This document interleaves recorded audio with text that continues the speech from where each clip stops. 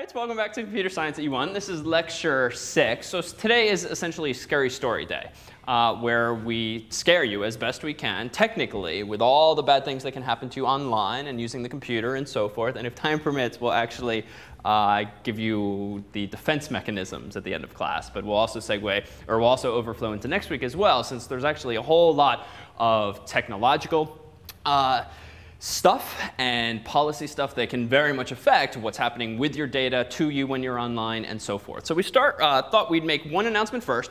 So exams have all been graded. Most of them were given out last week. If you didn't yet get them, we'll have them at the end of class. For those of you tuning in online, we will circulate tomorrow or Wednesday an email with a link with which you can check either how you did on the quiz or also what our records indicate you've done with the wiki and the blog. And speaking of the wiki and the blog, the next assignment will be released tomorrow via email, and it will cover both a little bit of last week's content with multimedia as well as this week for security. So you'll see it commingling the two of them. So with that said, you go to Starbucks and you've got a laptop, and suppose you get on the internet there. How do you typically get on the internet in a place like Starbucks? Wireless. OK, so wirelessly, and they usually have what's called, what is it called to which you connect? A little review from a couple weeks ago.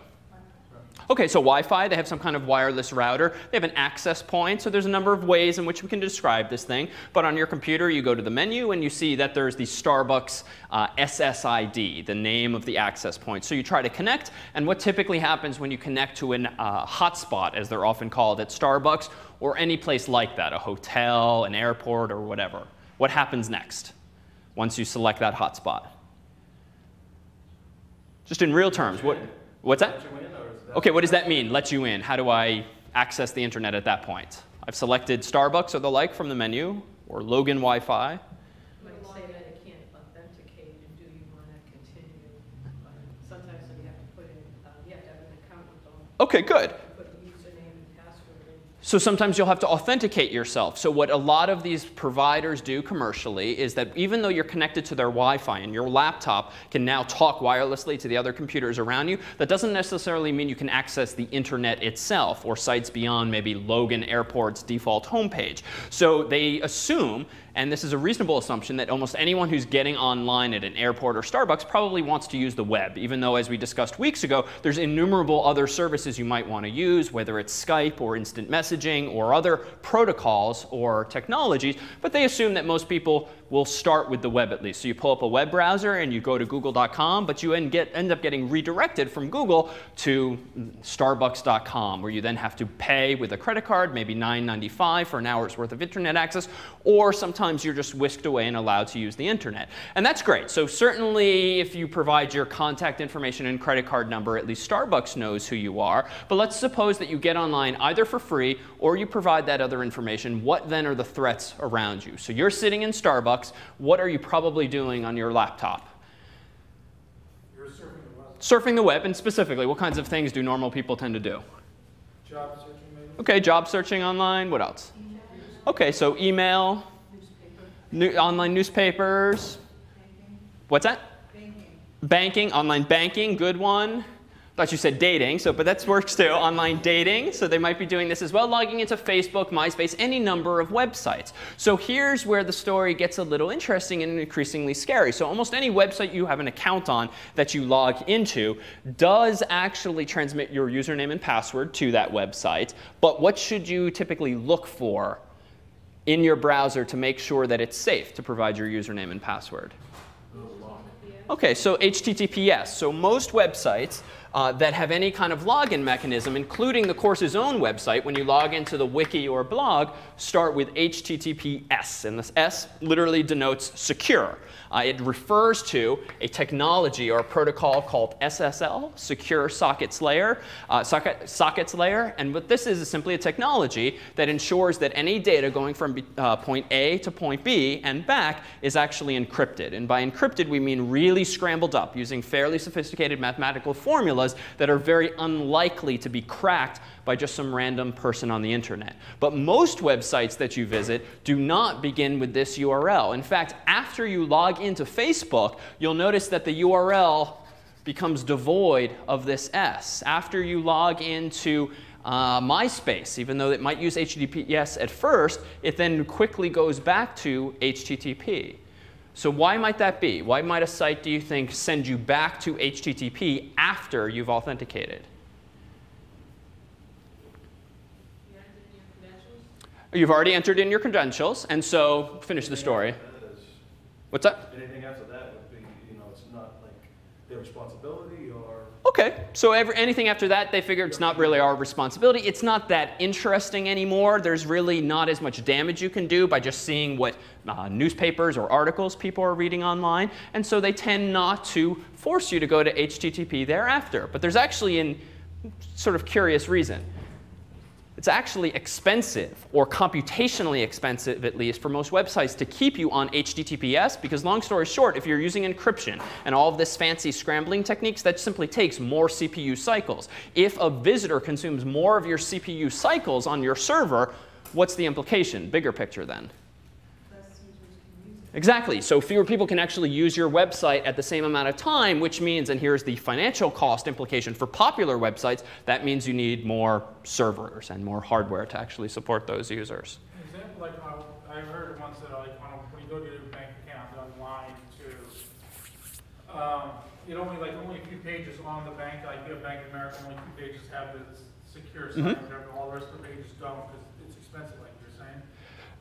OK, so that's true. But actually the pushback is, and what you'll find is most banks actually use HTTPS throughout your transactions with the site once you've logged in for reasons that we'll actually explain in just a moment. And so they're actually among the few entities out there on the internet that realize, you know what, it's probably more expensive for us to actually have people's accounts compromised than to buy a few extra servers. And so banks, you'll find, also because they have to defend their reputations, tend to use HTTPS far more than other people. And actually Google, since that incident in China, which you may have read about, where some Gmail accounts were compromised and it led to this whole big uproar in China and Google, Google shortly thereafter, partly because of and maybe coincidentally, transitioned all Gmail users by default to HTTPS, even after they've logged in. And so there's a bit of an analogy for what David's talking about. Like, why is this actually expensive? Well, you can imagine that if you just send a letter to somebody and just, it's just a regular letter and it's just written with the message on it, that the person will be able to receive it and read it and understand it. But if you decide to use a secret decoder ring or something like that, then that person will actually have to spend some time decoding the message. And it's not precisely that analogy, of course, because there is a bit more security behind encryption, but it is that same sort of idea. It just takes more time to be able to read the same message. And so they can then, for the same amount of servers or for the same expense that they have, serve fewer people, like what we were talking about before. So many websites, with the exception of banks, will use logins then for HTTPS and everything else in HTTP. But what is the problem with this? It may be less expensive for them, but there's a downside to this at the same time. And it is maybe kind of obvious. What was that? People would be less apt to use it because it's not secure. So people would be less apt to use it because it's less secure. That might be true, but I bet that most people look for the lock only when they're logging in, and then they kind of just ignore, especially since the padlock tends to be relatively small in the browser.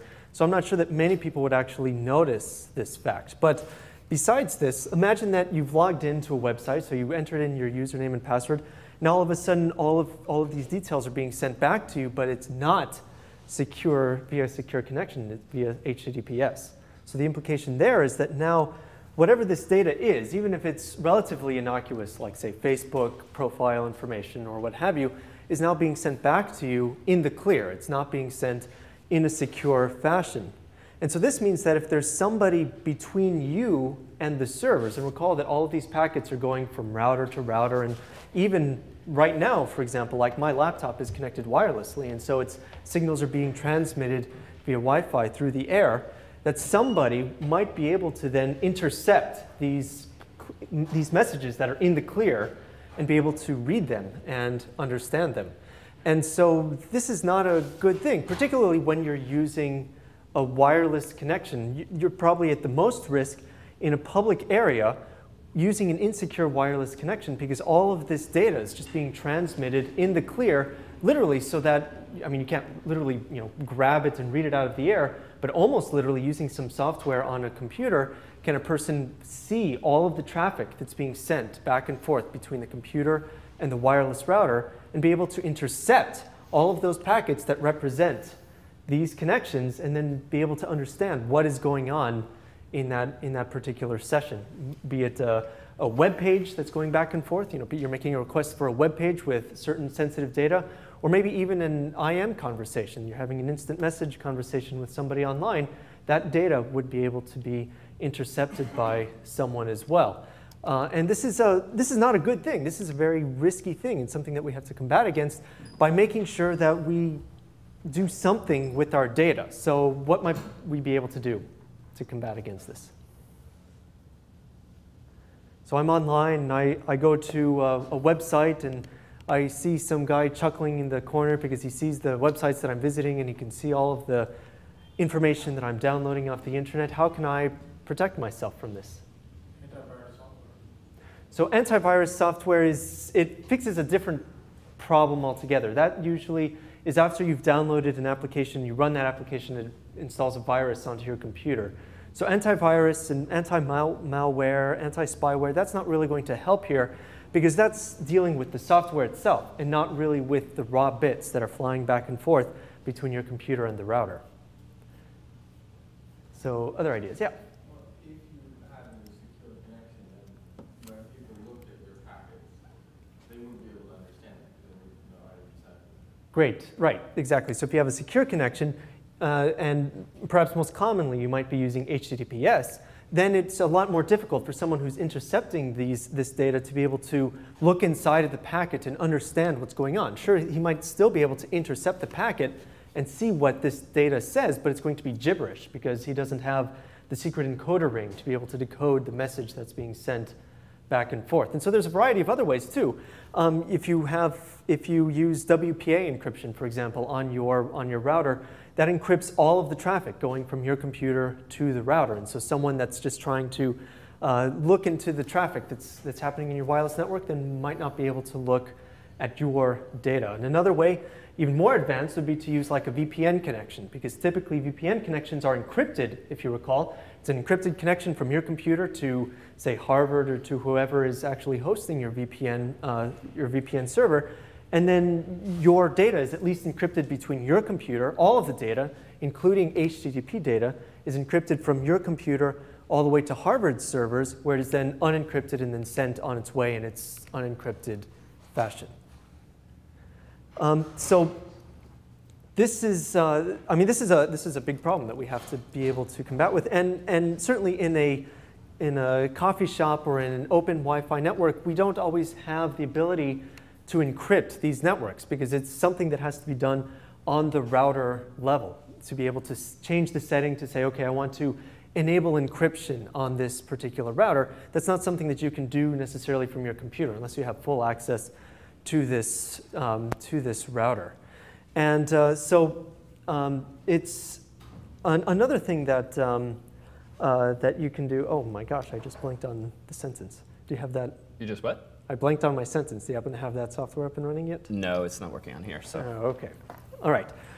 So you can use VPN, for example, to be able to encrypt all of the data from your computer through a so-called tunnel to, say, Harvard. But then the problem there is that this data isn't encrypted all of the way from your computer all the way to its destination.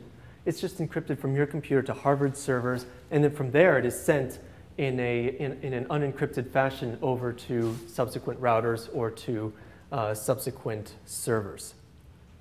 Facebook time. All right. So let's make this more concrete. So I'm not actually going to log into a Facebook profile here, but many of you are probably guilty of this already, or at least sites like it. So when you log into a typical site like Facebook, you absolutely end up at https://something, at least for a moment. So even though at the top of this page here, I'm currently on HTTP, the thing at the top right of Facebook.com, which is representative of a lot of popular websites, is that thing up at top right called a form. And forms have fields, and this is something you yourself may experiment with with when it comes time to develop websites in this course. But a form is simply something that takes user input, you hit submit, and that data then gets submitted, so to speak, to a remote server. And if the site is well designed, that remote server's URL will begin with HTTPS. So even though you might not see it on the web page that you visit initially, you can keep an eye on the browser for that little padlock, or if you're particularly sophisticated or paranoid, can do something much like we're about to do and look underneath the hood at what's going on between points A and B. So once you've logged into a website, you'll recall perhaps that your browser kind of stops doing anything. There's no more spinning icon. There's no more spinning globe, because HTTP, the language that browsers and servers speak, is what's called a stateless protocol. And by stateless, I mean, yes, the browser talks to the server and opens up a connection. Yes, the server then responds with a web page generally. But then after that, the web browser closes the connection because it's received exactly what it asked for. In other words, you go to CNN.com, hit enter, your request goes to the server replies, but that's it. It doesn't want to keep talking to you. It's not like you're watching typically a movie, which would involve streaming the data continuously to you when you've just visited a home page which does not have streaming video content. It's just content that's been sent to you, and then you're left with it on your own. And so there's no state maintained, so to speak. But this seems to imply then that once the server, like Facebook, has sent you back your home page's profile after you've logged in, they now have forgotten about you. Because if I then try to click a link in Facebook, that would seem to suggest, if I haven't remained connected to the server, that the server is going to have to ask me for what the next time? The password, right? Because if logging into a website is like opening a door, walking through it, getting your content, walking out, and closing it, that is, the connection ceases, it feels as though you would have to do those same steps yet again to get the second piece of content. Well, clearly this is not how the web works. Otherwise, all of us would be infuriated if we had to log in with a username and password to every damn page that we actually visit. So there are mechanisms that exist that have kind of gotten a bad rap over the years called cookies that ameliorate this potential downside. So what is a cookie, as you might understand it now in the context of web browsers? It saves where sites that you've gone to, so like the next time you punch it in, you don't have to do the whole address on it. Perfect. So a cookie is a little piece of information, usually a text file, that's planted on your hard drive by some remote server, and it just contains some piece of information that the server decides it wanted to leave on your own computer. Now, it's not a large amount of information. They can't just store secretly a video file on your computer. They usually just store something like your username or your preferences, or more commonly and more effectively for security, just a really big random number. They plant this really big random number on your hard drive. They remember what that big random number is on the server. And what browsers are designed to do these days is, after a server has planted a cookie in your hard drive, every time you visit that same website again, Facebook.com, your browser is supposed to automatically, and sort of unbeknownst to you, the human, send that same cookie value, send that same big number again and again, really as like a hand stamp when you're at some club or some amusement park saying, oh, I've already been through, here's my big number. Go look me up to check who I am. So in this way, HTTP itself is stateless. It forgets about you once the connection closes, but you have this constant reminder on the top of your hand saying who you are. But this is a problem now, as Dan was saying, with environments like Starbucks or the like, when you're not actually encrypting any of your data, because even though your username and password might have been sent in encrypted form from browser to server, and then the response comes back, well, thereafter, your hand stamp is not, in fact, encrypted. It's part of what are called HTTP headers, and these are just generally uninteresting pieces of data that the browser sends to the server when requesting a web page. In fact, if you recall from lecture 3 or 4, we revealed that the simple message that a browser sends is essentially get, and then, for instance, slash, give me the home page, and then the version of the language the browser wants to speak. Remember this? So it turns out this was just one of the commands a browser sends to the server. Another one is cookie, colon, and then that really big number. Every time a browser requests information of a server, it does send this. That was not a lie a few weeks ago. But it also sends some other stuff, including this line of text and this reminder as to what's on your browser's hand. So we can see that here. And I can't claim to know which cookie value Facebook actually uses for these purposes. We can only hypothesize. But this program here, this window here, is a sniffing utility of sorts. It sniffed my traffic between my laptop and Facebook.com. And notice you can see things related to what we've looked at before. Here is my request. At top left, get/http/1.1 host facebook.com. So again, there's some other stuff that's sent. But now notice what the server's reply is. If I scroll down just a little bit, the next chunk of text here that starts with moved permanently for unrelated reasons has a highlighted line of text. That's related to this one. That is the act of the server planting that cookie on my computer. So if you've ever heard about web servers putting cookies on computers, it really reduces to something as trivial as this, a line of text sent over the internet from server to browser. Now my browser, if cookies are enabled, is supposed to remember this cookie by putting it in a file somewhere on my computer. And in fact, the next time I visit Facebook, as evinced by this second example, so this is another second request from my browser to the server, what do you notice toward the bottom of this request? Just this, cookie colon. And it's that same really long number. So this is great. That's a reminder to the server, hey, I already logged in. This is the same person I am before. You can check your database to see if I'm in fact still logged in. But here's the danger. And this is actually very real. You go to Starbucks or the like. You log into Facebook using your free Wi-Fi or even your $9.95 Wi-Fi connection. But you don't actually have a secure connection to the access point. So all in your homes, probably if you took to heart lectures 3 or 4, you probably turned on or already had it turned on encryption on your wireless access points. WEP, not so good, but it exists. And WPA is the better cryptographic mechanism that we recommended back then. But you don't usually use this in public, because how are you going to get on Starbucks if you don't know their password unless you go ask the barista, who probably doesn't even know that value anyway? So they just don't use encryption. So that means your only defense up until now is encryption with the server directly, which you get with these URLs. But after Facebook decides, oh, this is not worth our money encrypting every little page you visit, you then go back to HTTP, which means all such details like these are sent, so to speak, in the clear.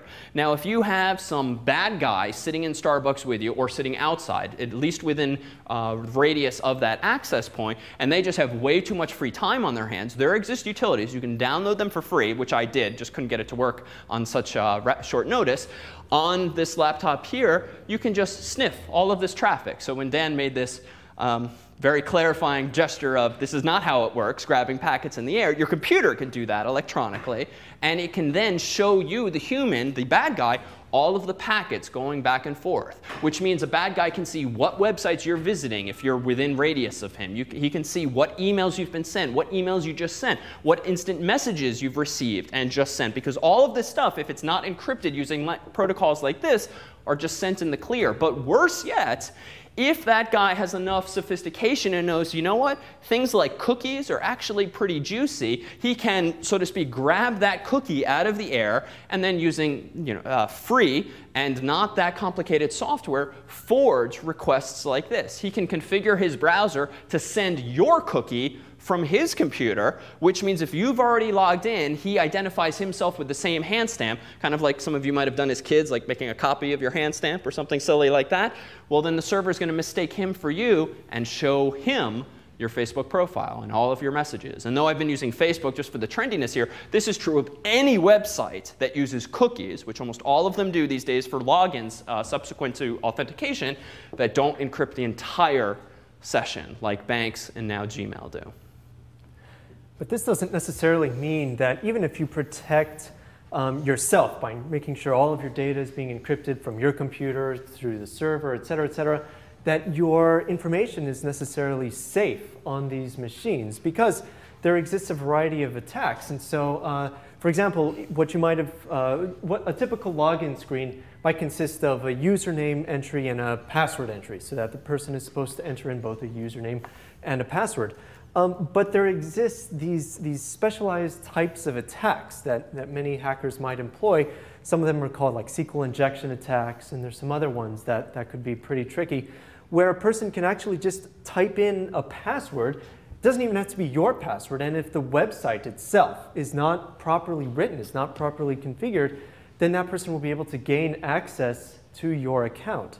And so this can be a really tricky thing. And this goes beyond even all of these problems that we've been talking about before, like, or that we will mention even in the future, like phishing or some other method, like literally a bad guy just guessing your username and password.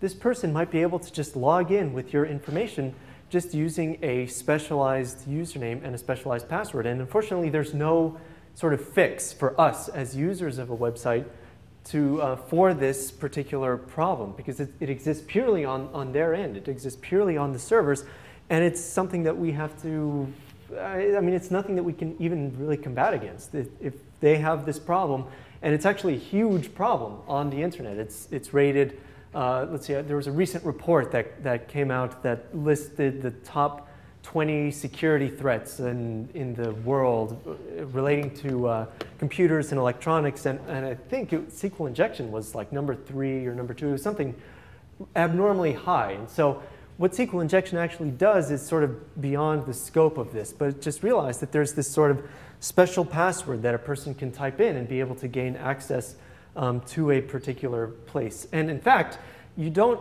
even have to be doing something malicious to be able to use a SQL injection attack. David and I happened to be in a restaurant in New Jersey, when was it, like a year and a half ago or so, and this restaurant was offering Wi-Fi, and we thought it would be neat to be able to just work from while we were eating or what have you. And it's one of these restaurants where you have to pay for access, or you had to get a password or something like that. I wasn't there. I don't know what your story you're telling here. He's denying all of this. So anyway, my friend decided that it would be a great idea that, oh, it looks like there's a username and password that I have to enter, and the people at the waitress didn't know, the servers didn't know, et cetera. So my friend literally just did a SQL injection attack to be able to gain access to the Wi-Fi connection in this restaurant. And it was, it's not malicious. And we told the manager that was there, oh, look, you're using this software and it has this vulnerability. That means that people could literally delete whatever information you have. It's a risk, but and it just goes to show that the manager just didn't take us seriously. He said, oh, okay, well, don't delete my data. You know, it's like he left without really believing that this problem existed or this problem could even occur. And it really goes to show, I think, that not only do we have to be cognizant of the security, but also realize that there's things that are sort of out of our control that we have to try to get some people to pay attention to at the same time. And so we can make this one more concrete. So as Dan said, it's beyond the scope of a course like this. We won't program in this language called SQL, SQL.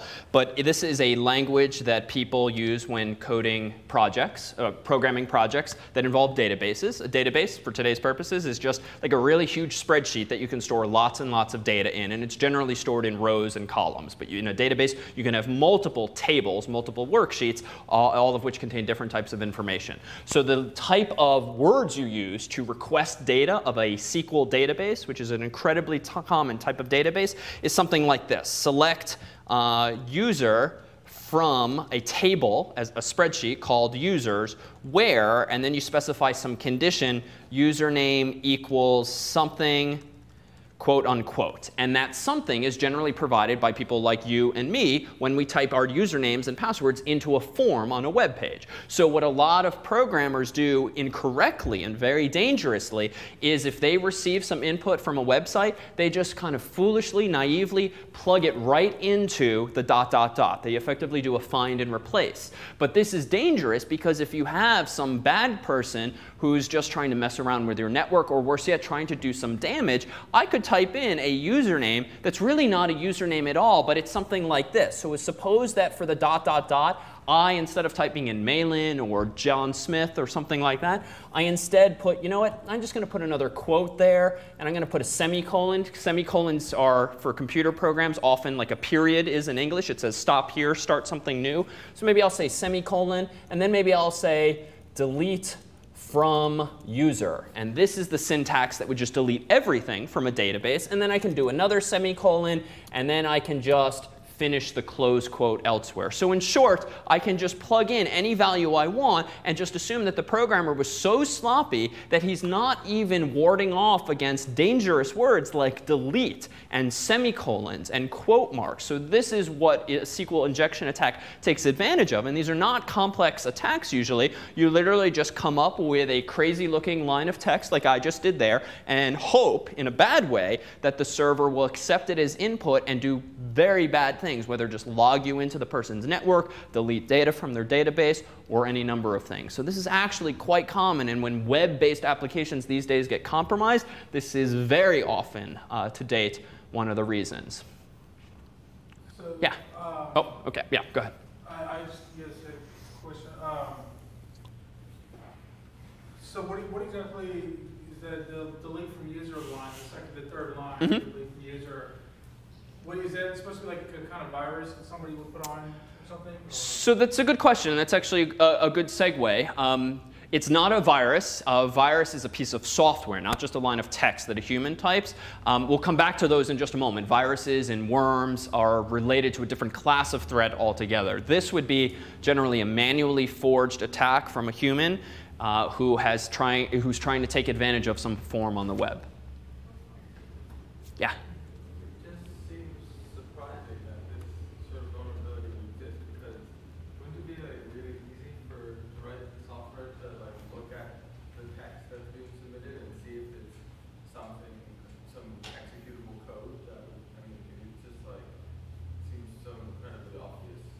Yes, but humans are stupid. And that is quite sincere comment. As obvious as this is, even honestly, an introductory course where it seems obvious that the defense mechanism should be just search the user's input for dangerous keywords like delete and dangerous characters like colons and apostrophes, what you've just proposed is actually literally the solution. There exist things called functions, and we'll talk about this when we get to our programming lecture. Function is like a miniature program that you can use inside of your own program when writing it that can take as input text from users and produce as output either a yes or no response, this is valid, no, this is not, or it can even massage the user's input and remove dangerous characters like semicolons and quotes for you. So yes, in reality, in the programming world, avoiding this is actually very easy, but whether through lack of education, lack of care, lack of knowledge, it is not always done, and not always done properly. Case in point, Dan's friend at the restaurant. So it really, a lot of this boils down to stupidity or clinging to technologies that were not designed with some of these attacks in mind. Yeah?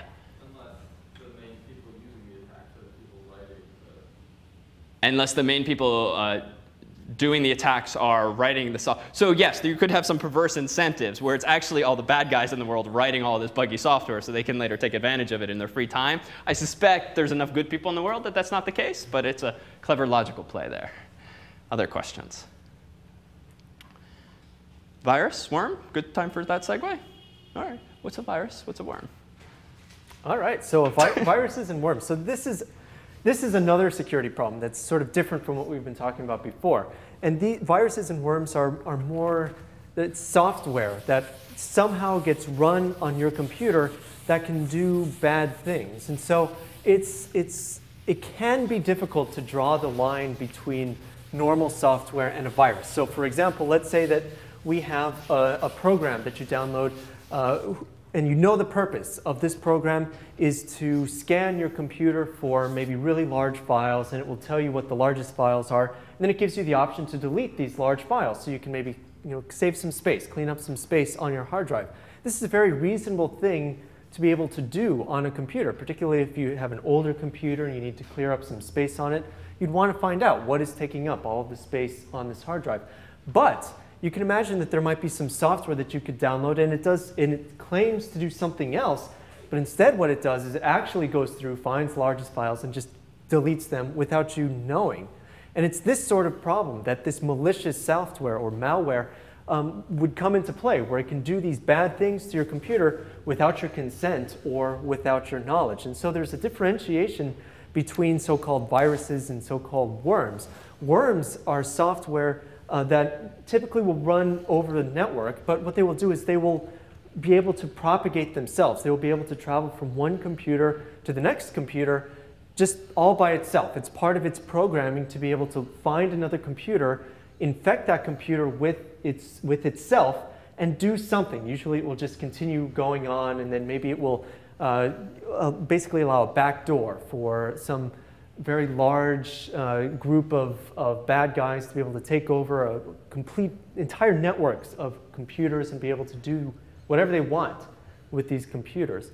Viruses, on the other hand, require that the user actually do something. So for example, a virus might be saved or propagated in a Microsoft Word document. Just as an example, you might give this Word document to your friend via an email, maybe a USB thumb drive or something similar, and only when that person opens up this infected document does that virus become installed on that person's computer and then do something malicious from there. Have you ever opened a Microsoft Word document or Excel document and it says this document contains macros? Ever seen that word? So macro is a little computer program. So Microsoft, for better or for worse, implemented support for programming inside of Word documents and Excel documents and yet others. And this is advantageous because it means you can actually have mini programs running inside your document that maybe make forms appear, little menus and such inside of Excel. It can do spell checking automatically inside of the Word document. In short, you can write programs inside of these documents. But unfortunately,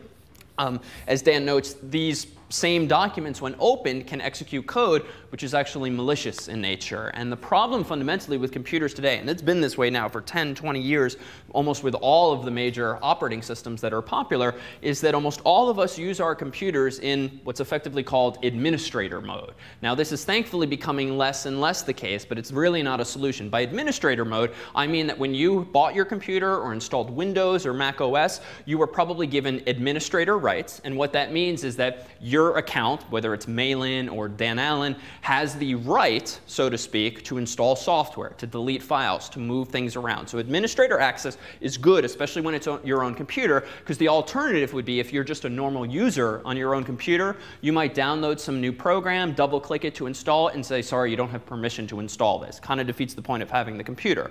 But the problem with this fundamental design is that you're either an administrator or you're not. But once you're an administrator, you can do whatever the heck you want on that computer, or in turn, any program you run by double clicking can do anything it wants. Now, for the most part, all of us are probably very trustworthy.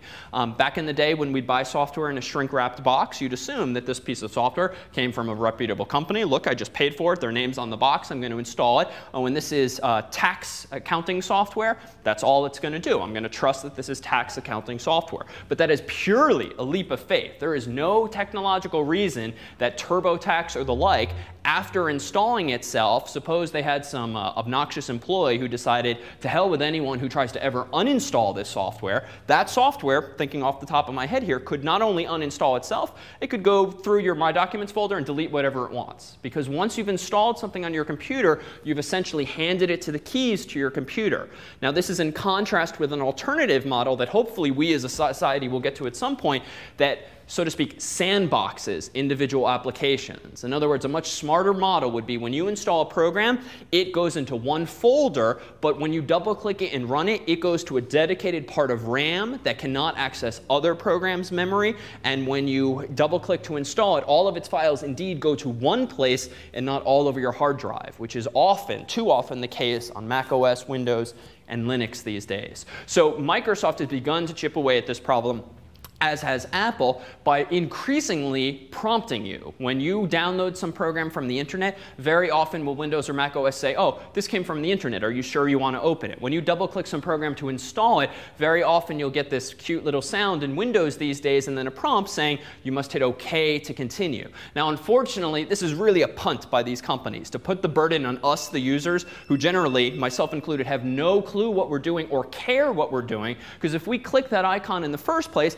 odds are I want to install it. So why should I ever exercise the judgment to click cancel if I don't even understand what it is I'm looking at? So this is really a cop-out fundamentally from these companies at this point, because which of us ever doesn't click OK when we've just done something and want to forge ahead? I would wager most of us just blindly or hurriedly click OK to proceed.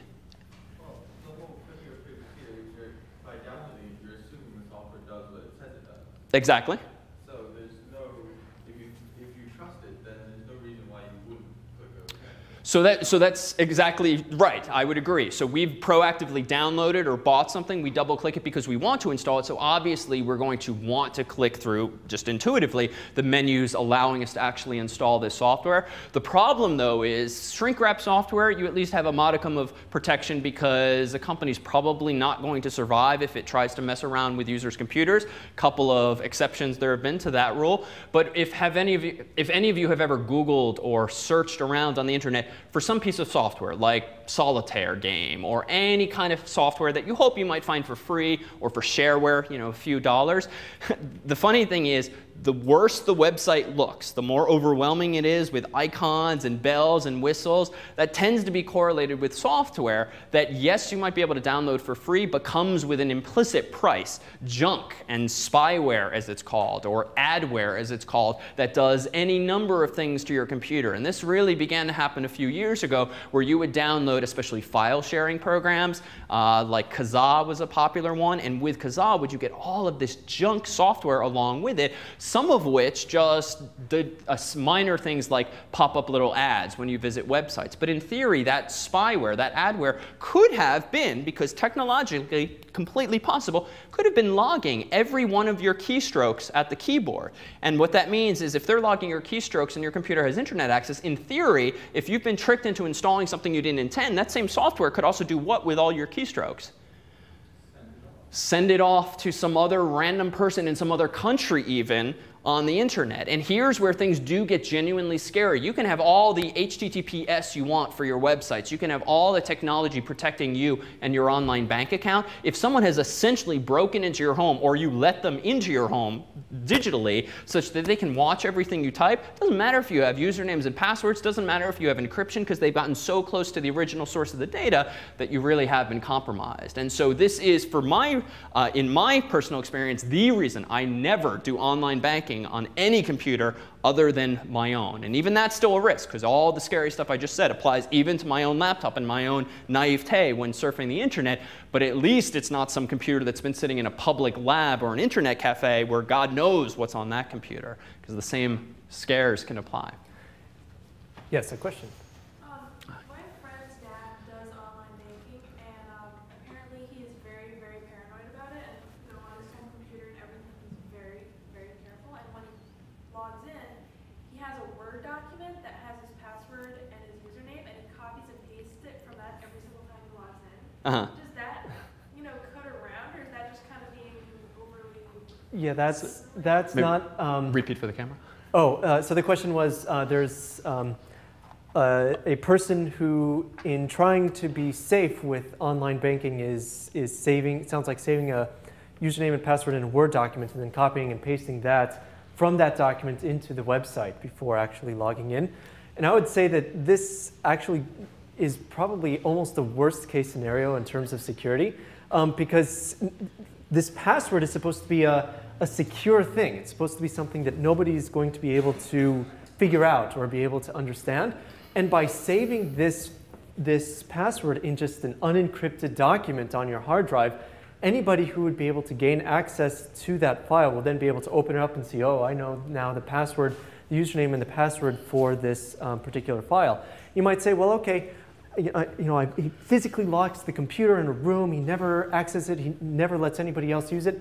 But still, the risk could be there, because what if somehow some of this spyware or adware or malware gets installed on this machine? Now all of a sudden, it could be that that file is now exposed to the outside world. And so this is actually not a good thing at all. This is maybe, well, it's hard to say whether it's better or worse than actually having your password on Post-it notes along the side of your computer. And that also is very much discouraged as well, because it's the same sort of thing. Now whoever sits down at your computer will be able to see, oh, okay, the password for Facebook is 1234, and the password for Bank of America is 4321, or what have you.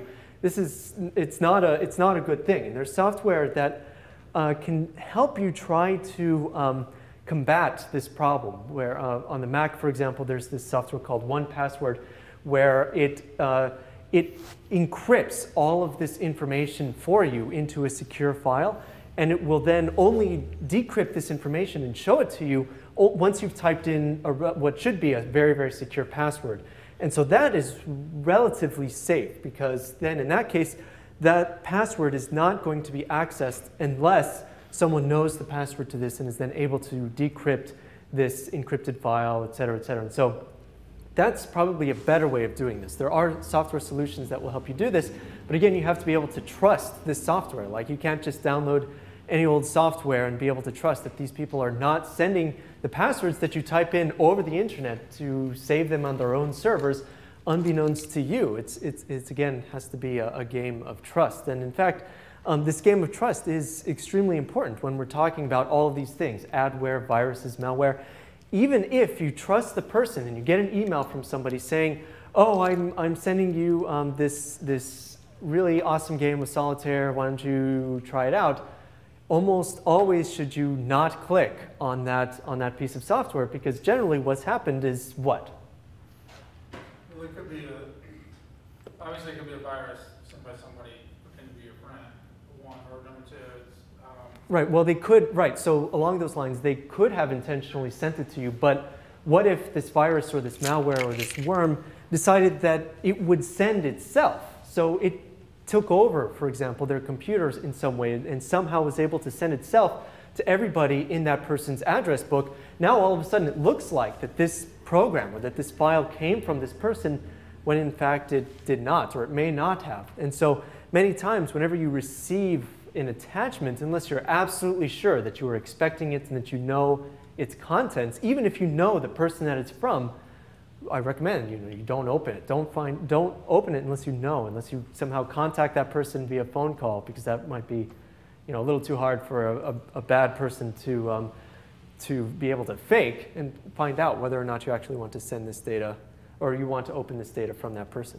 Yet no stupid internet forward is so important that you can't just delete it and be just okay in life. I thought we would offer at least one solution to some of these problems, at least with online banking. This is actually very consumer-oriented, but also very neat technologically. So there is, in general, this technique in computer security called two-factor authentication, kind of a big way of just saying a simple idea. Two-factor authentication means to authenticate against some resource, to log into a website. You not only have to provide one secret, you have to provide a second piece of information. So most of us log into websites daily and provide a username and password, and that password is one protection. But the problem, of course, with the password is if someone watches over your shoulder, if someone logs your keystrokes, if someone gets the Word document on your hard drive, there's so many ways in which someone else can access that account if your password's compromised. So that's one-factor authentication.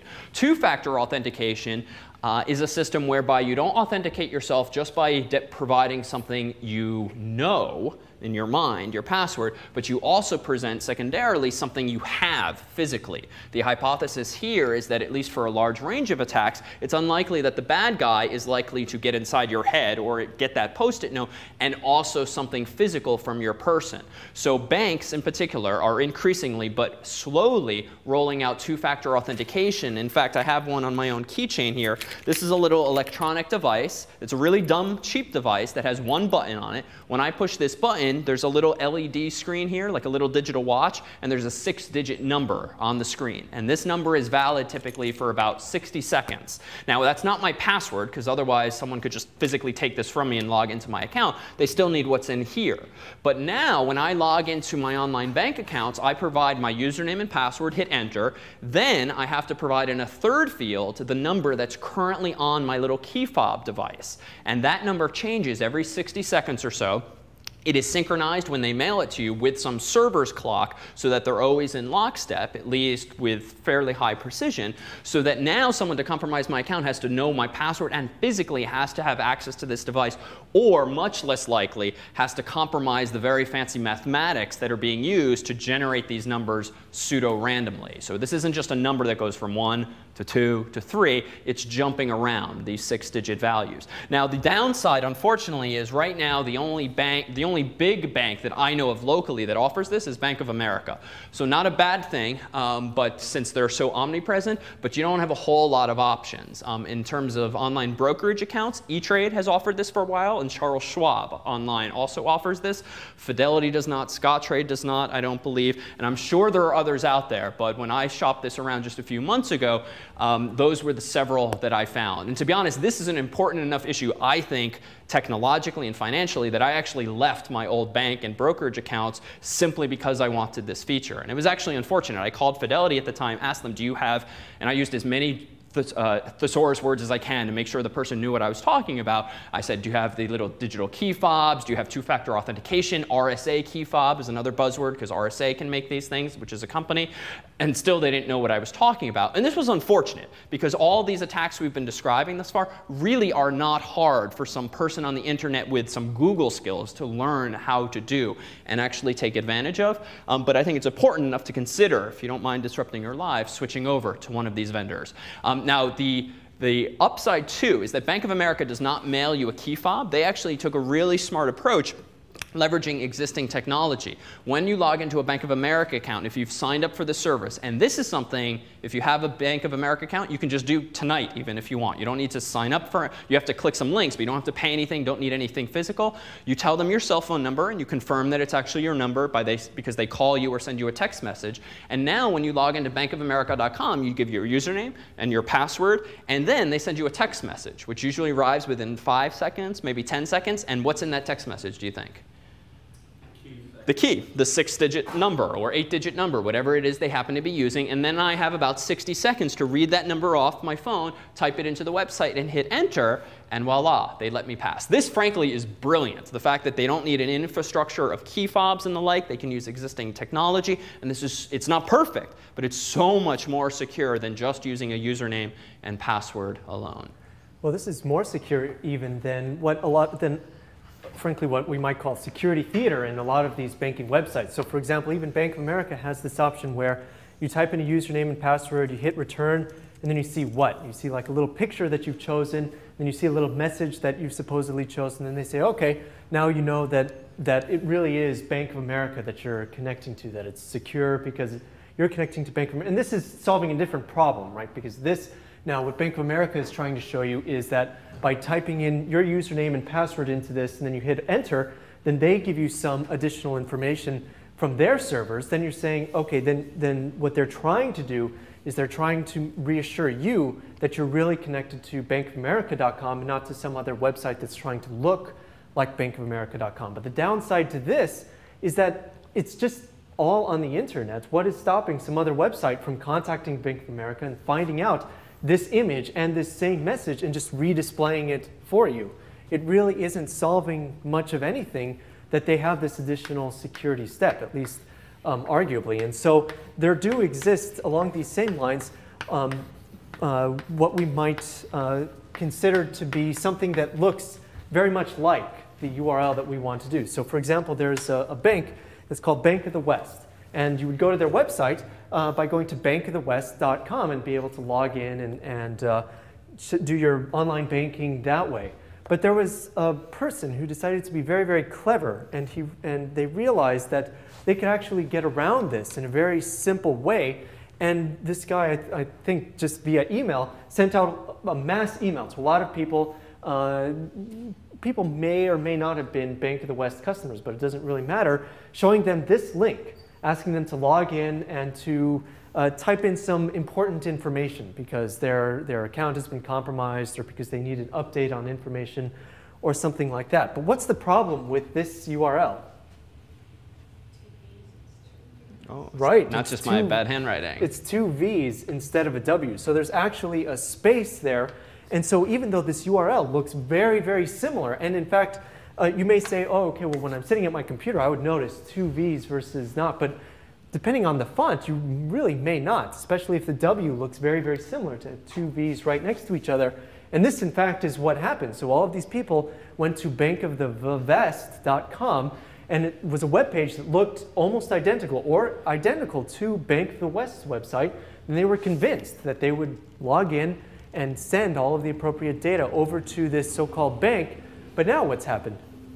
this bad guy actually has all of the information that these people have entered in, including username, passwords, and whatever other information they requested in this particular session. So this one's pretty brilliant. And to be honest, I wouldn't be surprised if I had fallen for something like that, because it is. If you look in your browser tonight, looking at two V's next to each other, unless you're so anal as to spell check every word you look at and even hit the space bar to see if there's something in the middle there, odds are a typical human's not going to notice an attack like this. But hopefully there are, in fact, some defenses, and there are. So when we said this in our internet lectures, if you ever receive an email that contains hyperlinks, you can at least hover over it, usually, and at least see what the URL really is.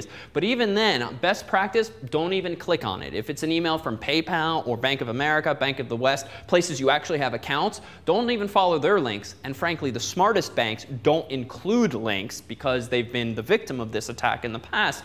Just go yourself to bankofthewest.com or bankofamerica.com. And sometimes, to be honest, even I'm not quite sure, like Charles Schwab, like how do I spell that? What is their domain name? Sometimes it's not obvious, and unless you've bookmarked it, you might have to guess. Well, guessing is also probably bad practice. So one of the best uses, honestly, for very popular search engines like Google is that you can leverage the collective wisdom of millions of people and thousands of servers, because usually if I type in a popular term like Charles Schwab and hit enter, if Google's algorithms are working well, odds are the website I'm looking for will appear at or toward the top of the list. And this can actually be a useful heuristic. It's not a perfect test, but a useful heuristic as to what the actual address is for a website, lest you yourself get duped. It's probably safer in general to now go ahead and follow this link, because the odds of enough adversaries colluding on the internet to trick Google into thinking that a website for a major site is not the right address is very, very unlikely. So this is a good sanity check. 5-minute break? Yeah, let's take a 5-minute break. When we come back, we'll keep talking about security. Hi, everyone. Welcome back. So before the what? You always make such a big deal about coming back. Well, it's a big thing. It's, we're back. It's an exciting thing. Who wouldn't be excited that we're back on air? So anyway, before the break, and early on in the lecture, we were talking about ways of being able to actually sniff traffic. I made a weird error there where I combined traffic and packets. And specifically, what we're trying to do is try to sniff some packets that people are sending via Wi-Fi over the air from their computer to the router. And so there's a variety of software that you can use to do this. And this software is not exactly that. What this software actually allows us to do is to view a lot of information about specific routers. And so in the short time that we had to try to prepare this, we didn't actually get any packet sniffing software. But what this allows us to do is actually to see what routers are open, or what routers exist, and specifically Wi-Fi routers. And we can find out quite a bit of information about them. So as you can see, there's a variety of routers here, including staff, Harvard University, so on and so forth. And you can tell via this column over here labeled ENC what sort of encryption this particular router has. And so you can tell that staff is encrypted, setup is not encrypted, and Harvard is also not encrypted. So this might be at odds, though, with what you've noticed. So when you log in or when you connect to a Harvard SSID or a Harvard Wi-Fi, what usually happens? Or the first time you connect, what typically happens when you try to log in? Right, so there's an agreement thing, and you have to enter your Harvard username and password, variety of steps. But this doesn't mean necessarily that connection is encrypted. And so it's important to realize the difference between having an encrypted connection and just being allowed to access an unencrypted session. And so what Harvard does is theirs is unencrypted, and so that means that the data that you are sending back and forth from your laptops or from your phones is actually unencrypted, even though your specific laptop is allowed to be on this network. And so what's particularly neat is if I double click on this, we get even more information about each of these routers. And specifically, we can find out who is actually connected and how much data is being sent. So you can see that there's this one machine here. Probably somebody in this room is actually sending quite a bit of information even as we speak. And so maybe there's some file that's being uploaded, or something going on. Maybe they're live streaming the awesomeness that is this lecture. And we can see, although with this particular software, we can't actually see what the packets actually are, we can see this hints at the possibility that we can still see the data that's being sent over the network. And so all of this data is very, very real. We can see that there's Apple computers, and the vendor doesn't necessarily mean the brand of the computer, it just means who built that particular Wi-Fi card. And so we have a variety of PCs and other machines that are actually connected with a specific IP address and just a whole bunch of information that is actually pretty interesting and also kind of scary in a way, because now all of this information, where previously you thought it was very private to your computer and to your connection with the internet, is in fact public because it's just being sent over the airs in a very, very easy way.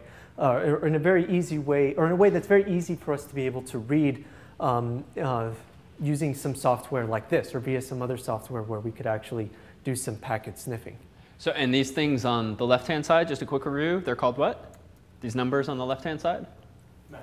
MAC addresses, media access control, not Macintosh. And so those are the unique sort of serial numbers that identify network cards in computers. So think back a few weeks to our hardware and internet discussions. But what's interesting to note is that in some home routers, most people choose not to use this option, but you may see it in your configuration menu if you go there sometime.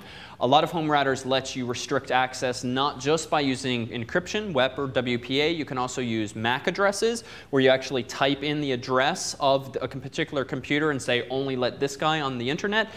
So that's good because it means your random friends can't come over without you registering proactively their computers. But as Dan's demo suggests, all they need to do is pull up a little free piece of software like this, figure out what the MAC address is of some other computer that's already authorized on your home network, wait for that person to go to sleep or to log off, and then just change their computer's MAC address to be that one. So this is not a number that's immutable. With the right software, you can change what the MAC address is on a lot of operating systems and is broadcasting to the world. And same thing on Harvard's campus. When you first registered your Harvard laptop or desktop computer, went through all those annoying steps, provided your Harvard ID number and PIN. Well, that too, you're just registering with Harvard's network, your MAC address. If I figure out what the MAC address is of some Harvard affiliate and I'm just some random person in Harvard Square, I can get on Harvard's network very easily too. These are not hard problems for the determined adversary. And back first. What is the unknown? I think that I think that's probably unknown manufacturer. MAC addresses generally have fixed prefixes, so patterns of numbers that they begin with that belong to certain manufacturers. The software probably does not know what the Ethernet card beginning with 014096 means.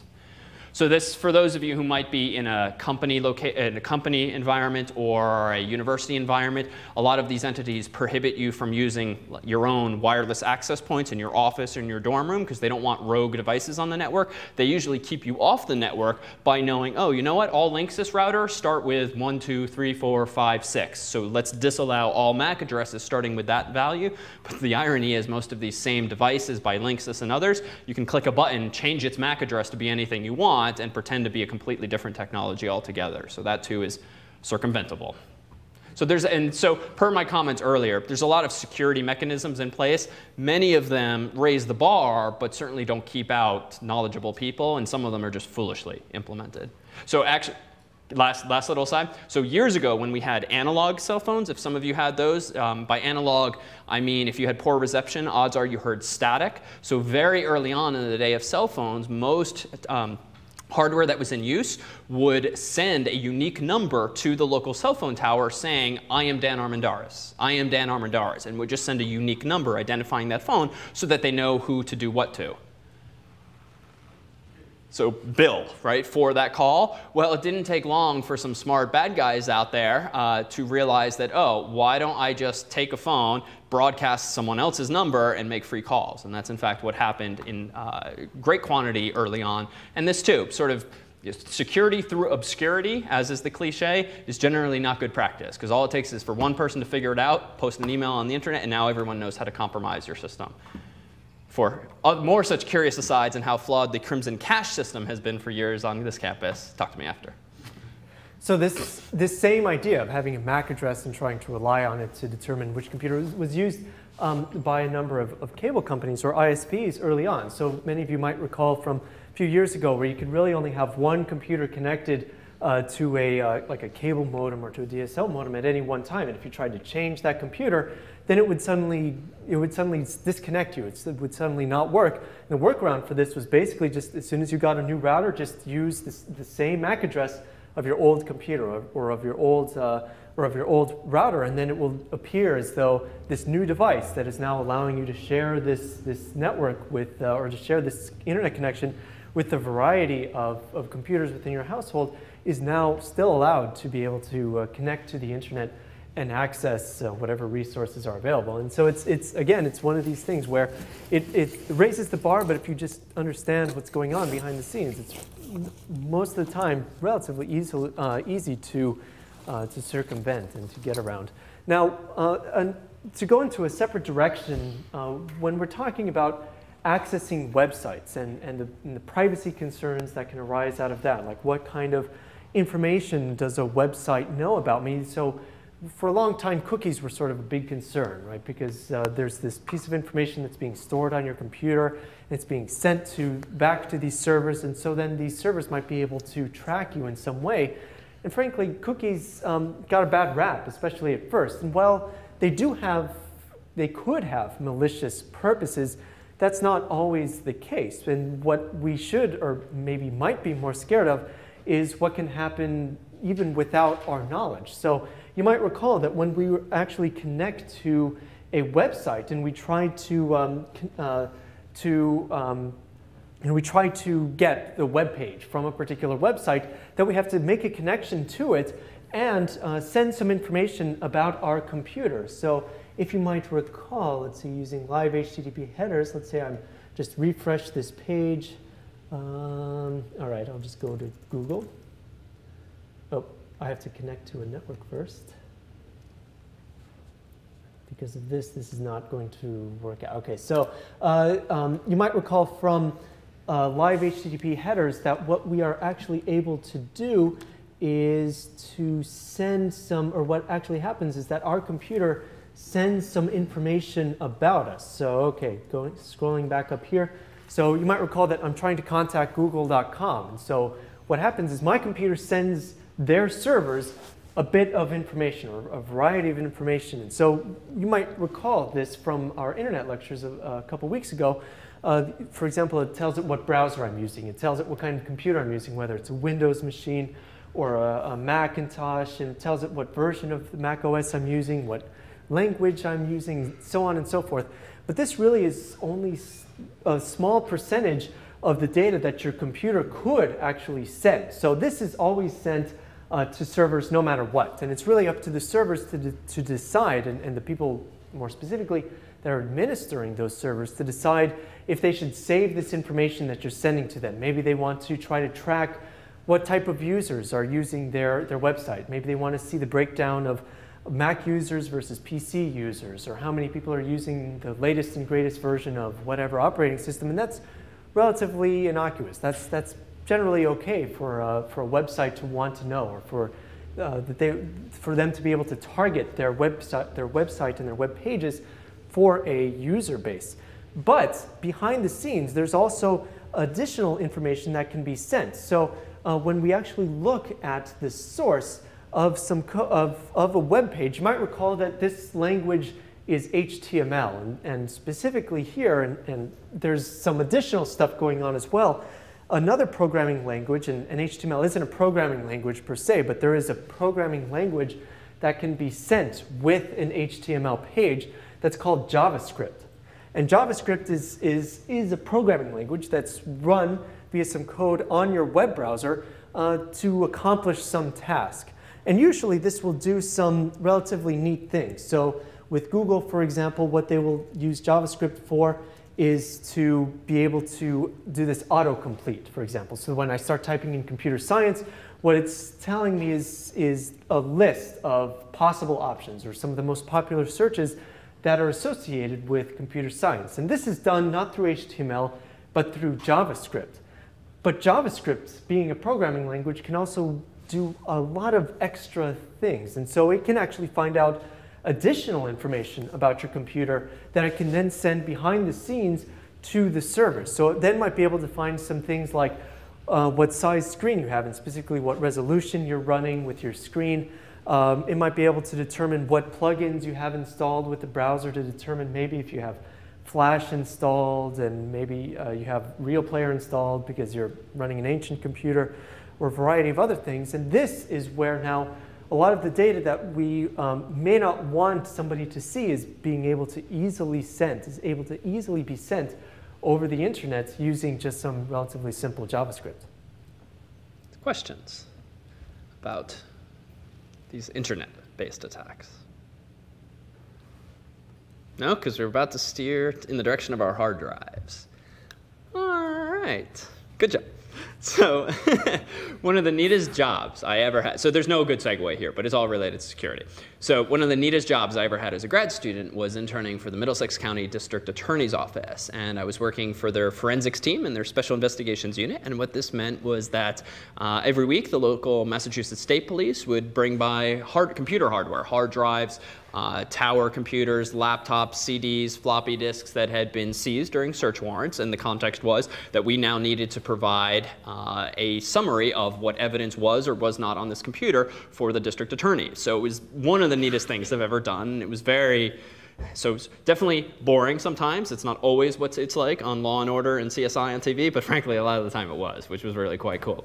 So what's the relevance, though, to us normal people who just have and use computers as to what data people like us, now me being in the other group, could actually find out about you, and what can you do when you have sensitive information, whether it's personal or financial, and you do actually want to eradicate this information so that when you sell your computer or scrap it, it's not lingering out there on the internet. In fact, we'll link ultimately to an article in a week or so that a colleague of mine at MIT years ago did as part of his own doctoral research. Long story short, he, with some research funds, went out on eBay and the like and bought hundreds of hard drives that people were selling.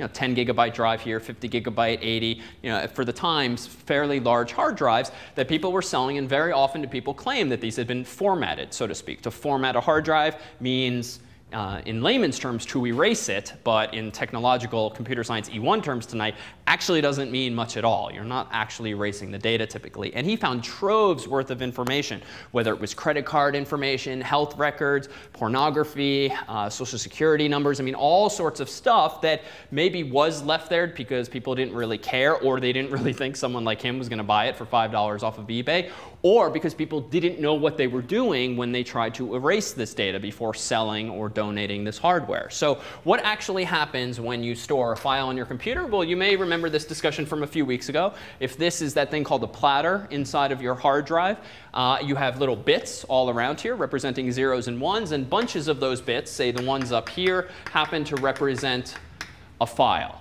Now the problem, as you may recall, is that when you delete a file, it's generally at least a two-step process. The first thing on Windows or Mac OS that you do, you probably drag it to the recycle bin or the trash can, and little sanity check, have you erased the file at that point?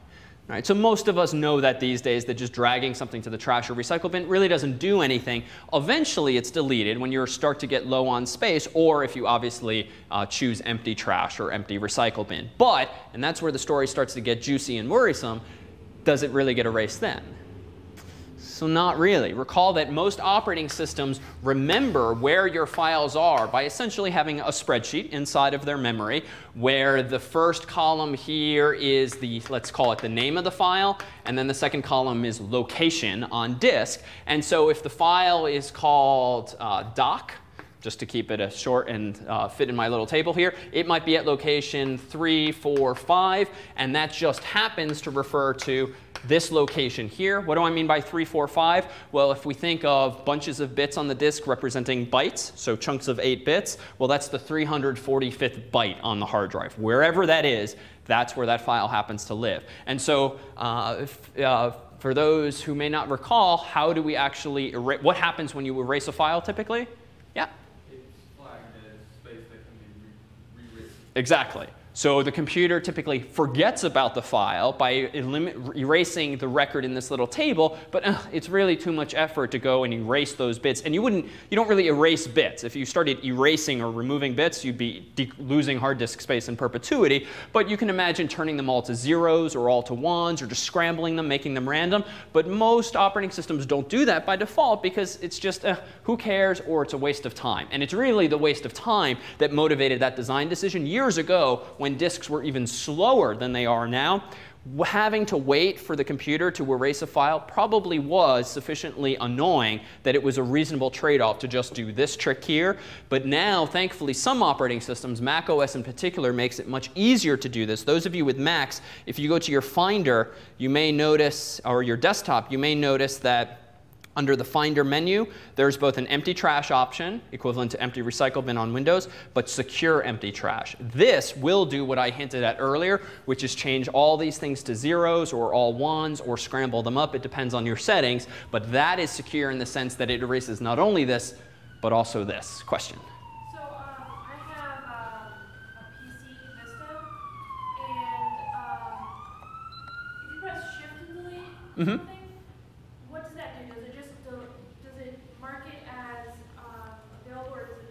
I know it deletes it without putting it in the recycle bin, but how far? So it's a good question. I'm going to have to Google to confirm, to be honest. But I think that just does step 1 and 2 together, removing it from this table. I don't believe Vista has secure erase, so to speak, built in natively. Could be wrong, but Microsoft has been guilty for years, maybe still in Windows 7, of not having native, easy-to-use support for this. But don't quote me on that just yet. I'll check and remind by next week. OK, so your hard drive is among those seized by the Massachusetts State Police. What are the implications? Well, if you have some say financial documents that you've been forging and you've been doing a little white-collar crime and that's why your computer got hauled in, well, even if you've been erasing those in this typical manner by emptying the recycle bin or trash can, well, people like us with the right software or know-how can actually scour the hard drive, ignore this table, and look for all Excel files, for instance, or all Word documents. And there's a number of ways of doing this. Sometimes some computers happen to maintain backups of this. For instance, products like Norton Utilities and the like can sometimes, and they're advertised as undeleting files. How do they do that? They generally keep backups of this table and then just hope that the actual bits don't get reused for other files. Or it turns out that a lot of file formats out there, Word documents, Excel files, JPEGs, and the like, have what are called signatures, which means even though we keep drawing them as random patterns of bits, in reality, in a lot of file formats, the first few zeros and ones are a fixed known public pattern. And the last few bits, the footer, so to speak, are also a fixed known pattern. And that helps the program, like Microsoft Word or Excel, confirm or deny, you know what, this is in fact a legit Word document, because look, it starts and ends with this known pattern of bits. So forensic investigators can use those same tricks to look on the hard drive for data that with high probability was in fact part of an Excel file. And you can certainly do even lower level things like just search the hard drive for all numbers that happen to be like 5 digits followed by a hyphen and then 4 digits. In other words, known credit card patterns or the like. Same deal with Social Security numbers. And this is exactly the kind of stuff that my friend worked on. And we'll post a link probably in an upcoming assignment. It's really just a very accessible, fun article. But it's also quite scary. Because what this fellow found too, and this is another one of these caveat emptors, there's a lot of commercial software out there. Window washer is one product name that comes to mind. Don't write it down. It's not very good. And that was part of the essence of this article.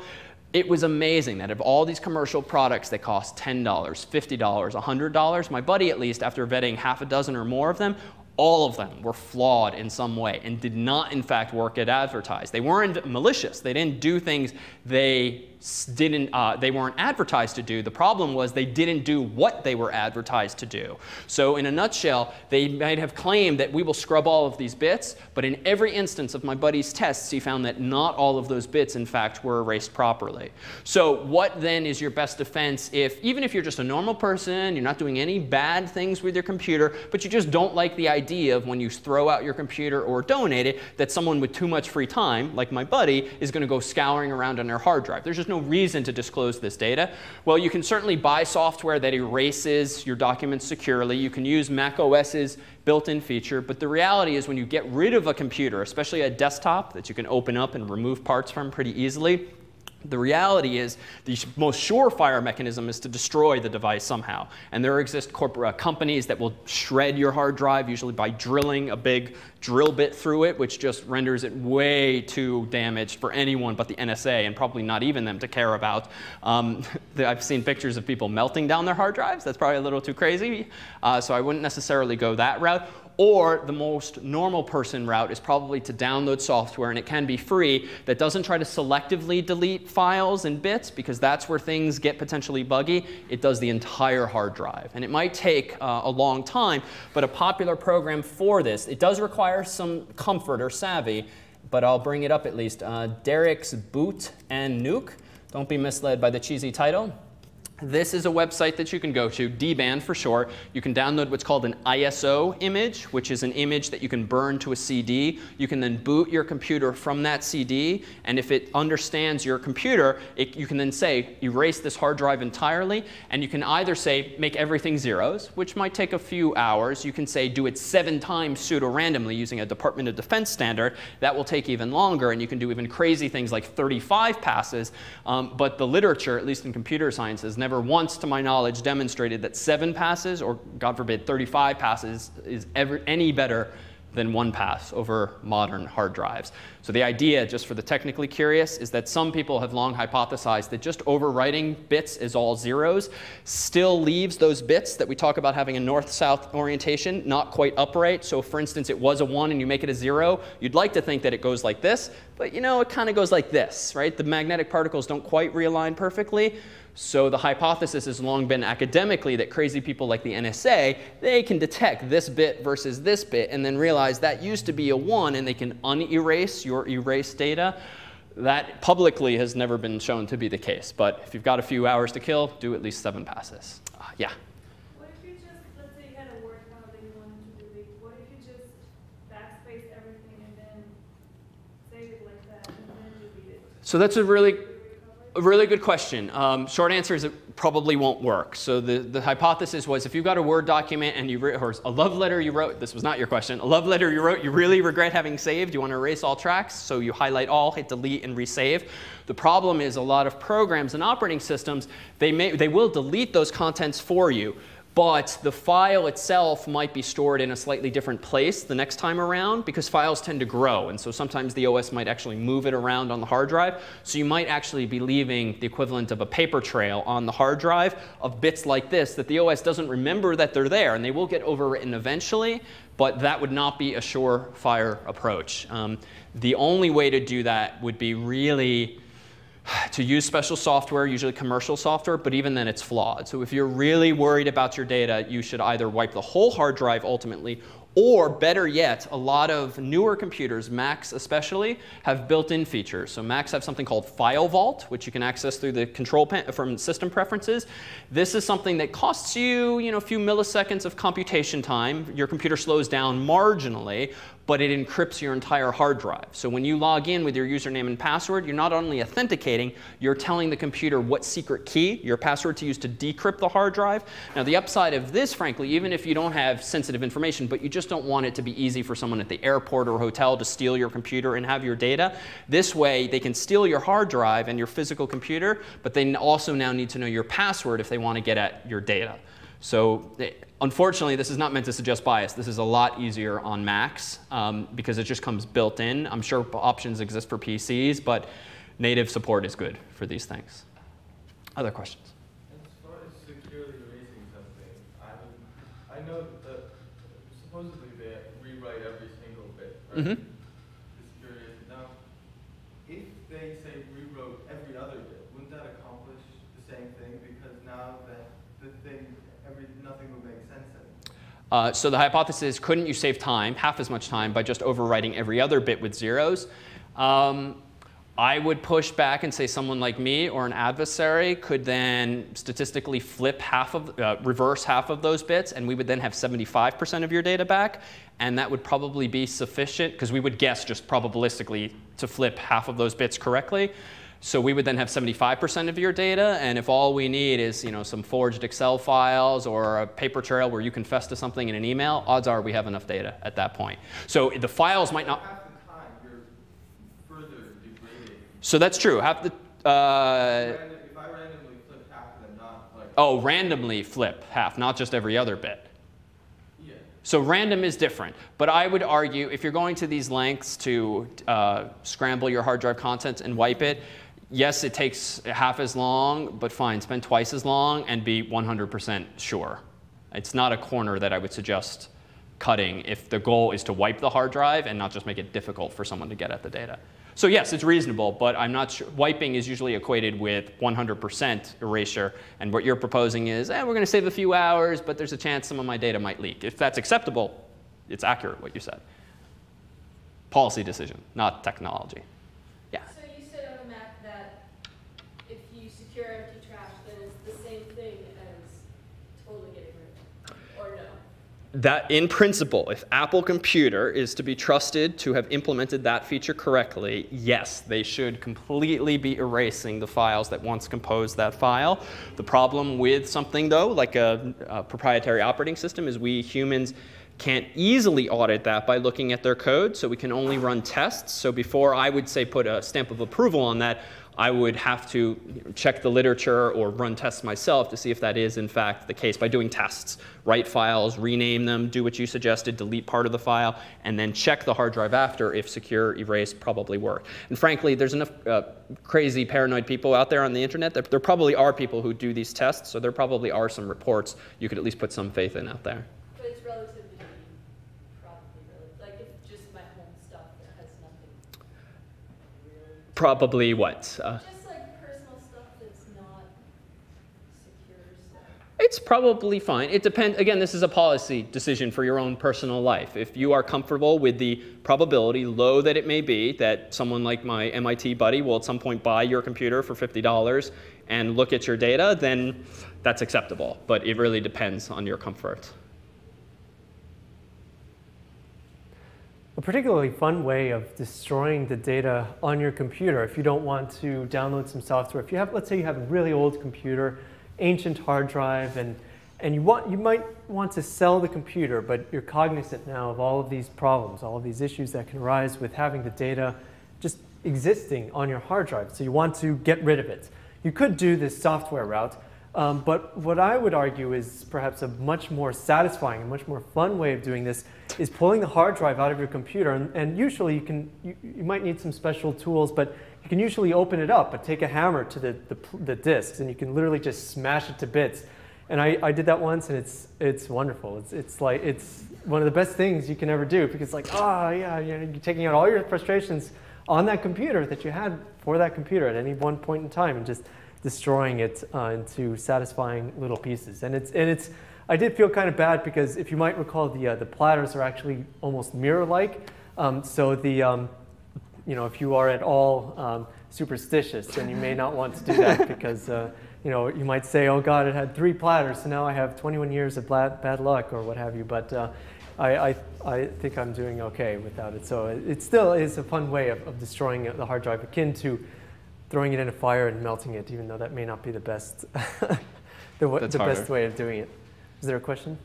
Yes. So does that make it hazardous waste, or if you just put it in your trash along with the stuff? I don't think it's hazardous waste.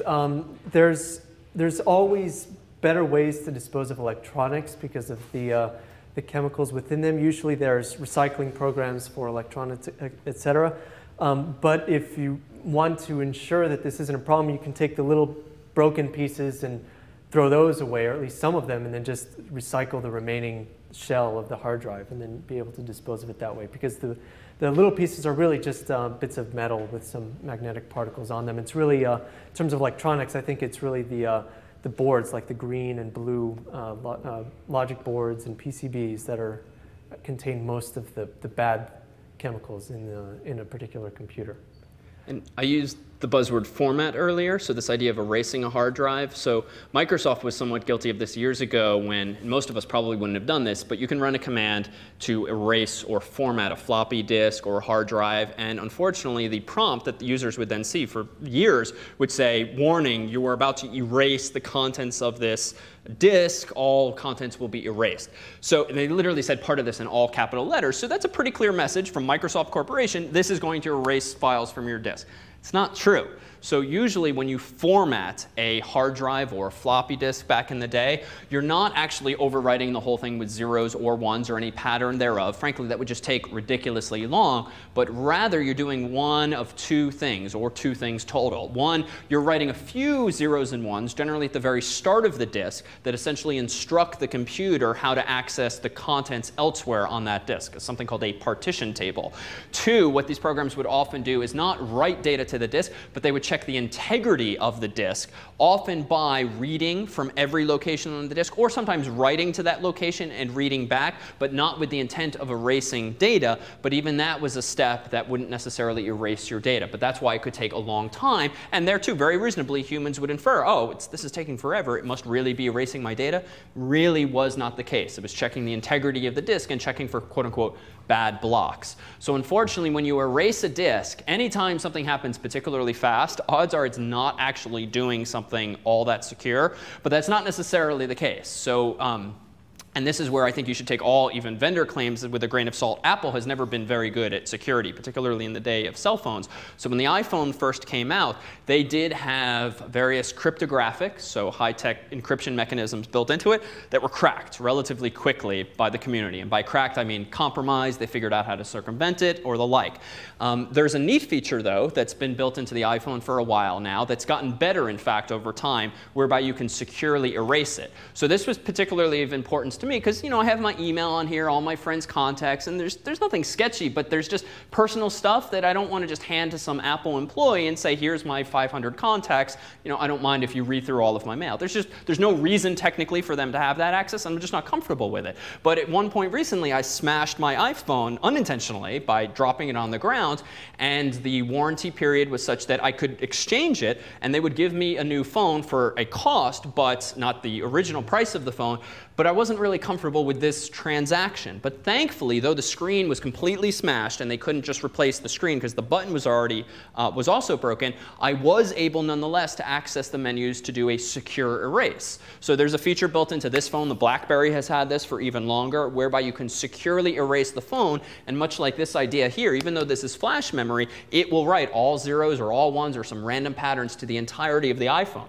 So a couple years ago, this would take a while. And that was a good thing. Frankly, there's some comfort to be derived from knowing this phone is really working hard to erase all your data, but it's also a little annoying.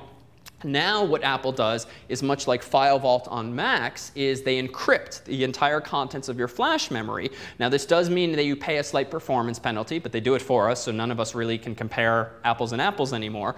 So when you actually do a secure erase of the iPhone now, it's almost instantaneous. Can you hypothesize how they can securely erase your hard drive in this, or your solid state drive in this, but nearly instantly if the drive's encrypted? Yeah? They delete the key that allows you to decrypt it. Exactly. They just delete the key that allows you to decrypt it in the first place. They delete the password you didn't even know you have. Now, what does that mean? Well, one of the properties of cryptography generally, and what makes a good encryption scheme, is if you take some text that you care about and encrypt it, the output should look to a human eye and even to statistical tests random or nearly random. So this means when your phone is powered off, the data there is encrypted, but it also looks random. But because the key is stored somewhere, and that is what's used to decrypt the phone, well, that means that it can be, if it's lost, your data is essentially in perpetuity not only encrypted, but also just scrambled and random looking. So that, too, is a neat trick. Unfortunately, there is a cost. If you don't have your own password, it means, well, if someone just gets your phone, it doesn't matter if it's encrypted. If you don't have a password or anything like that on it, well, they can still just log in and look at all of your data there. But that's a different attack mechanism than smashing my phone and turning it over to Apple and just not wanting them to have access to all my personal information. Is there a question over there before? I was just going to ask, could you use magnet to destroy the hard drive? Oh, using a magnet to destroy the hard drive. Maybe, but only if the magnet is very, very powerful. You're not just going to be able to use like a kitchen or a refrigerator magnet and be able to erase the contents of your data. Though it's also not something where you would want to grab your kitchen magnets and apply them to the side of your computer. But it's still not going to be a reliable way of deleting the data. You might get 1 or 2 bits, but most likely not. Really, the only way to make sure you are getting rid of the data in totality is to destroy the disk in its entirety, or maybe 1 notch down in terms of security would be to use one of these pieces of software that David was mentioning before, where it actually overwrites everything with a bunch of zeros. But there is one more consumer-oriented implication of this. Those of you who buy desktop PCs especially, or even laptops, if they come with like a year's warranty, 2, 3 years, and something goes wrong with your hard drive or SSD specifically, with some probability the manufacturer will probably replace it for you. Now you may lose your data, but that might be acceptable to you if you didn't have much of importance on there. You just care about getting it back up and running. But the catch is that most of those vendors, to do warranty replacement, expect what from you? So your original drive. And here's where it gets a little uncomfortable, enough so that if you're like me, you might rather eat the cost of the hard drive, keep it, and destroy it, just because there's no reason for anyone else to have this data. Because even though it's damaged, there exist data recovery places. In fact, I used to do this sort of on a consulting basis, and we certainly did this at the DAA's office. So there exist people and software and tools physically with which you can repair often hard drives. And this is precisely how the DAA's office, or one of the biggest companies and most popular out there is called drivesavers.com, can actually recover your data. So even though your hard drive might be broken, all of the data might actually be intact. So taking more proactive measures like using File Vault or the equivalent to perpetually keep your data encrypted can also hedge against hardware failures where it's going to be too late to go back and erase data or encrypt it because you've already lost control of the physical hardware. And as an aside, the gotcha with these data recovery places, lest you think, oh, if something goes wrong, I'll just have someone recover it, especially the big reputable fish like Drive Savers. I mean, they will charge you $1,000, $1,500 sometimes for the most challenging of cases. This is not a cost-effective way. You go this route when you've, much like, what was that movie with the Harvard movie with Brendan Fraser? He loses his thesis, right? Granted, it was paper in this particular movie, whose name I forget. But when you lose your thesis, it might be worth $1,000. Odds are most of us do not have a Word document or spreadsheet that's as important as $1,000. So keep that in mind, too.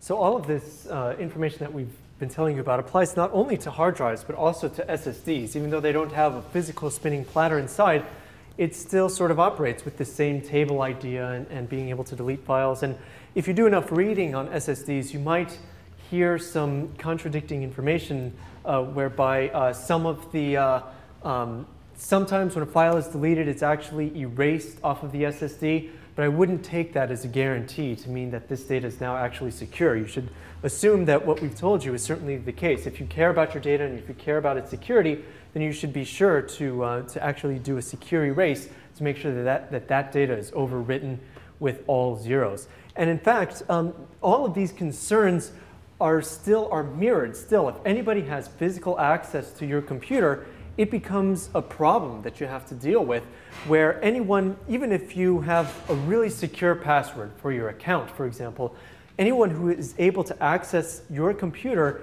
might be able to, say, take apart your computer, pull out the hard drive, connect that hard drive to another computer, and without even needing to type in your account's password, would they be able to find all of the files in your My Documents folder, all of the files in whatever folder that you don't want them to see, they will now be able to access without having to even turn on your computer. And so there's this same idea where, especially a few years ago, it was very, very popular for people to put something called a BIOS password on their computer, where it was not related to the operating system at all, but when you first turned on your computer, the very first thing it did after the power on self-test, after the post, was give you a little password prompt, and you had to type in a password. And people said, oh, okay, because the operating system doesn't even boot up, this is now a more secure way of doing it. Well, it still is not all that secure. If someone has physical access to the machine and can actually take it apart, you should assume that that data can be compromised, that it's not actually secure by any number of passwords that you apply to your machine. Now, there is an exception to this, and it's this technology that David mentioned before, like the File Vault on Mac. And on Windows, this software is available for both Windows and Mac. There's some software called TrueCrypt, I think, that's sort of the, as far as I know, the big name standard in terms of this idea. But what this allows you to do is to basically cordon off a section of your hard drive and encrypt all of the files within it. And more specifically, it looks like a new hard drive in your computer. But what it really is it's just sort of like a virtual hard drive. It's just you're writing files to this section on your hard drive that is being encrypted and saved on your actual physical drive. And this is really the only way to ensure that physical access to a machine is still going to be protected from prying eyes. Even if they take out the hard drive, if the contents of that hard drive is encrypted, then you can be reasonably sure, unless you have a stupidly silly password like 12345, you can be reasonably sure that data will be relatively safe. And like David mentioned before, good encryption will appear to be random, so that if someone actually scans the entire hard drive, they may not be able to tell, oh, there's an encrypted section from this sector to this sector, from this block to this block, or what have you. It will actually look like it's just random data. And so this is an additional layer of protection if you have really, and I'm talking about really sensitive data that you need to make sure that nobody ever sees, that you can be sure that this data will not be visible or will be very difficult for someone to actually crack. So in short, there's a whole lot of bad stuff that can happen. Some of the concerns you can't really mitigate other than by not using the technology. Case in point, Starbucks and hotels and airports. If you're not actually encrypted with the local access point, in theory, almost anyone around you can see what you're doing. The upside, especially if you're Harvard staff, and certainly for as long as you're a student, you can download, as Dan's discussed in lectures past, VPN software. So you can actually establish a secure connection across an insecure medium, thanks to cryptography. And that's actually one of the prevailing themes, especially with the topics tonight. So we're kind of in a bad place right now. It's 2010. The world really hasn't caught up to all the various threats. But crypto encryption will really be the solution to a lot of these problems once it becomes natively embedded in a lot of hardware. Once our CPU speeds are fast enough where it's absolutely a no-brainer to encrypt everything, even at a cost of performance. But to be honest, one of the goals of tonight's lecture and also next week is really just to empower everyone here just with some savvy and know-how, so that even though it's just going to be as scary a place when we walk out this door tonight, at least you understand, hopefully, more of the threats, how you can mitigate them, so you can make your own intelligent decision as to whether or not this computer is safe for online banking or this one is not. So hopefully we've scared you enough tonight, and there'll be more of this next week. Yeah. Thank you all for coming. We'll see you next week. Thanks.